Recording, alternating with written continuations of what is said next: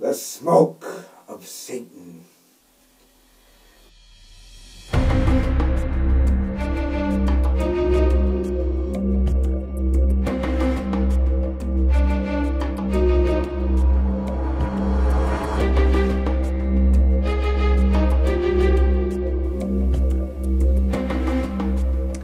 Hello, and welcome to The Smoke of Satan.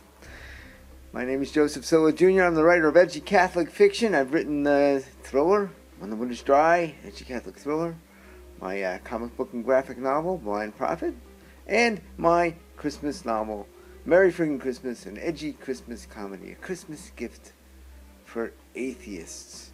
Comes in a naughty edition and the standard edition. Standard edition has kind of a clever way to cover up, obscure some of the naughty language, which is really the major difference between the naughty and the standard version. Okay, so we are up to episode lucky 13, the Cause of Modernism. So the Smoke of Satan, again, comes from this quote from St. Paul VI. It was like in 1971 he said this, so after the promulgation of the new Mass, after the closing of Vatican II, been out there for a while, and here's our Pope, St. Paul VI.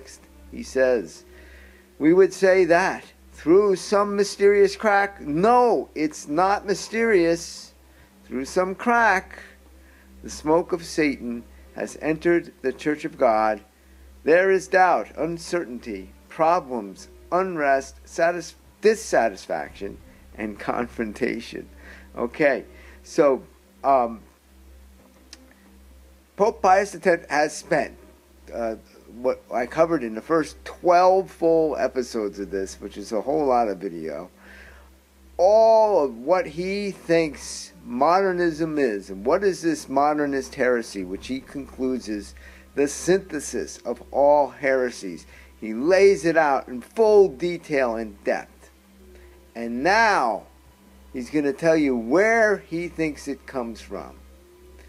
And it's not a good place. But first, let's talk about traditional theology. Make sure you know what is orthodox, okay? So our orthodox belief is what St. Thomas Aquinas came up with, the traditional theology, that our senses are taken in information, and from that information we apply reason, and this gives us knowledge. This is what the ancient Greeks came up with, and that leads to our natural end when we die. But St. Thomas said this does not explain the full picture. There's also revelation directly from God, which is another source of knowledge, and we have a supernatural end where we will be judged. Now, the modernist theologians, they called it Nouvelle Theologie and Ressourcement, they said, we don't think you need this. We say that grace perfects nature, and faith is the perfection of reason, so we really don't need this extra thing. We can cover it all in our senses and our reason, and grace is part of reason, and then we get into the knowledge, okay? But when you do this, you don't come up with the same answers. So they said, we're going to do this, we're going to go back and resource. Ressourcement is a French word for resourcing. Go back, and we're going to look at all the old documents of the fathers of the church, and we're going to read it through this kind of a lens, rather than what St. Thomas Aquinas did and the scholastics, theologians. And you come up with different answers. Every heresy from old raises its ugly head in this new way of thinking. And many of these theologians who worked at Vatican II and wrote these documents, you know, they're not even Catholics anymore. There's a big to-do right now about Vatican II. It's coming up now. They're talking about it. So, like, Dr. Taylor Marshall had brought it up, and you know, now we've got Archbishop Vigano bringing it up, we got Bishop Schneider bringing it up, and now Cardinal Brandmuller was bringing it up. So we've got some, you know, pretty heavy people thinking about it, and 50 people just wrote a document, you know, signed a document to thanking Archbishop Vigano for bringing this up, that there's problems with Vatican II. So this, I am not like out on a ledge here with this Vatican II thing having problems. And I think it's the smoke of Satan that St. Paul VI was talking about. And yeah, it's becoming a thing. So maybe my little smoke of Satan program was kind of a little bit ahead of the curve here. But right now, everybody's talking about Vatican II. And they're talking about it because there's a lot of problems. And one of the things they mentioned today on Taylor Marshall's show was that, hey, you know, one of these guys who wrote one of the documents of Vatican II, he was a priest who left the priesthood and then was living with another priest for a while, and then he got married to a woman. So it's like, you know, these were not faithful Catholics who wrote the documents. There's something wrong. And I think, you know, they're talking about either getting rid of the whole thing or making some changes. Something has to happen. Because what Pius X was fighting against is what was implemented in Vatican II.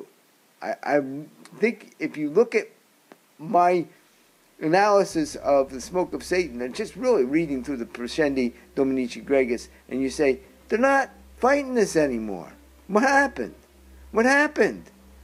Why was it so important to Pius X? And now nobody thinks it's important, right? So, all right, let's get started on the meat of our talk today. The cause of modernism. Let's get down to this, all right? So, that the proximate and immediate cause consists in a perversion of the mind cannot be open to doubt. The remote causes seem to us to be reduced to two: curiosity and pride. Well, that is a pretty caustic assessment, you know, pulling no punches here from Pius X. The proximate and immediate cause consists in a perversion of the mind, okay? And then we have curiosity and pride. Okay. So let's talk about a little bit about curiosity here. Okay. Curiosity by itself, if not prudently regulated, suffices to explain all errors. Such is the opinion of our predecessor, Gregory XVI, who wrote, "A lamentable spectacle is that presented by the aberrations of human reason when it yields to the spirit of novelty, when against the warning of the apostle it seeks to know beyond what it is meant to know, and when, relying too much on itself, it thinks it can find the fruit outside the church wherein truth is found without the slightest shadow of error." So, he's quoting back his predecessor of happy memory here, Gregory XVI, and saying, look, you know, the truth is in the church. You know, all this curiosity, well, you know, the old saying, curiosity killed the cat. Well, it's not so good for the modernist theologian either. Okay, so let's talk a little about pride. But it is pride which exercises an incomparably greater sway over the soul to blind it and plunge it into error. And pride sits in modernism as in its own house, finding sustenance everywhere in its doctrines and an occasion to flaunt itself in all its aspects. So we've got curiosity and pride. All right? So let's talk a little bit more about pride, okay? It is pride which fills modernists with that confidence in themselves and leads them to hold themselves up as the rule for all. Pride which puffs them up with that vain glory which allows them to regard themselves as the sole possessors of knowledge and makes them say, inflated with presumption, We are not as the rest of men, and which to make them really not as other men leads them to embrace all kinds of the most absurd novelties. It is pride which rouses in them the spirit of disobedience and causes them to demand a compromise between authority and liberty. It is pride that makes of them the reformers of others, while they forget to reform themselves, and which begets their absolute want of respect for authority, not accepting the supreme authority. Okay, well, the supreme authority is God and Jesus Christ, and they don't accept that either, right? So they want to be in charge. We've talked about that. They want to, they see this problem between authority and liberty. We're not free to do what we want to do because what you want to do is wrong, right? So they have problems with these things, and it's all a matter of pride, according to Pius X. I agree.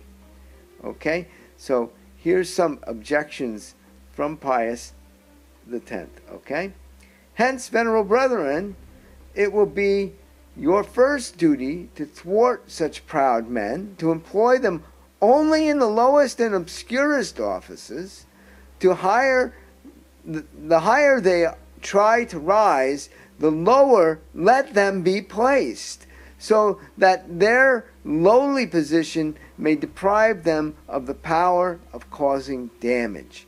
Sound your young clerics too, most carefully, by yourselves and by the directors of your seminaries, and when you find the spirit of pride among any of them, reject them without compunction from the priesthood. Would to God that this had always been done with the proper vigilance and constancy. Okay, so here he's telling them, we got to get rid of these prideful people. It's a problem. But we stopped. We don't do this anymore. Okay? So this is a problem. And you've seen the church have issues, and it's just become, worse and worse. Okay? So we need to raise this banner, get back to this. Okay. So intellectual cause, the intellectual cause is ignorance. Okay? If we pass from the moral to the intellectual causes of modernism, the first which presents itself, and the chief one, is ignorance. Yes, these very modernists who pose as doctors of the church, who puff out their cheeks when they speak of modern philosophy and show such contempt for scholasticism, have embraced the one with all its false glamour, because their ignorance of the other has left them without the means of being able to recognize confusion of thought and to refute sophistry. Their whole system, with all its errors, has been born of the alliance between faith and false philosophy. That's pretty... I wouldn't want to be the one receiving a message like this from the Pope, but this is where, Pope Pius X was calling them out and saying, you can't make this modern philosophy consistent with our faith. It doesn't work. It's based on agnosticism. It's based on atheism. You can't take God out of theology and get the right answers. It doesn't work. And they have disdain for the scholastic philosophers, the scholastic theologians, the scholastic theologians, and because they're ignorant of it, and they just that's just something old that Thomas Aquinas back in the 1200s came up with. So that's not what we want. We want something new, and it's this attraction to novelty, attraction to what's new. We're going to do something new, right? And it causes all kinds of problems because it's not true. It's a reductionism that doesn't work. You can't do what they're doing and get the right answers. Okay. So that's our episode 13. It's a nice little short one. But you get the idea, okay? And we will get into our next episode, which will be the methods of propagandism, which we're going to talk about all the ways that the modernists are trying to get their message out, to basically change the church and change the faith, which I believe they succeeded in doing in Vatican II. That council had a bunch of preparatory documents that were prepared that were orthodox, and the modernist philosophers who they let into the church, they let into that council, threw them out and created their own documents. That's a matter of history of the council. So, I mean, there were, like I don't have to go through every document and point out that the whole Vatican II council is suspect because of the way it was formed and the way, the Pope came out at the end and said there's nothing really dogmatic that we're addressing here. So it's like you don't even have to believe any of it. Well, I think we should just, scratch it out, and not believe any of it. Okay? Anyway, my name is Joseph Cillo Jr. Again, I'm a writer of edgy Catholic fiction. I'm dabbling here in theology, which is not my strong suit, but I'm reading a document that's been forgotten, Pascendi Dominici Gregis, from a saint of the church. So I don't think I can go too wrong, because mostly what I'm doing is quoting him.